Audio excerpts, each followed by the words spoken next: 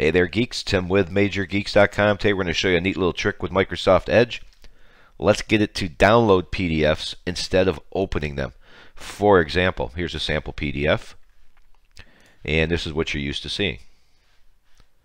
Of course, now you've got to save it. Somewhere over here is a setting to save it. Still, if what you're looking to do is always download a PDF, or even temporarily, let me show you how you can do that.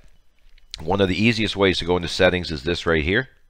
You can type that or look for the link up here or in the video description to get this code and copy and paste it if you like.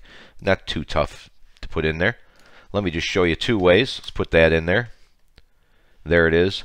The other way, if that doesn't work for you, because over time they move these things around, we're going to click Settings by clicking these three dots right here.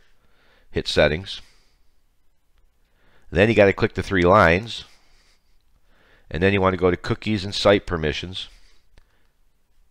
And then you go down to PDF. As you can see, we're exactly where I was when we typed that in. This is it. So let's say you want to download PDFs or a bunch of PDFs. Just click this on right here. And now, do it again. And there it is. So you could literally do that. You need to download a bunch of them. Leave your settings open. And just come back when you're done if you prefer to typically open a PDF right in the browser. Uncheck it. And you're back. Simple as that.